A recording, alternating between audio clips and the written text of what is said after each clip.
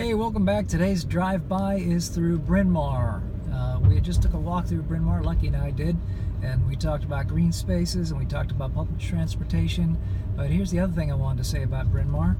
One of the things I like about it, it's a college town on the main line. You got, of course, Bryn Mawr College, you got Rosemont, you got Harcum, you got Haverford and Villanova nearby.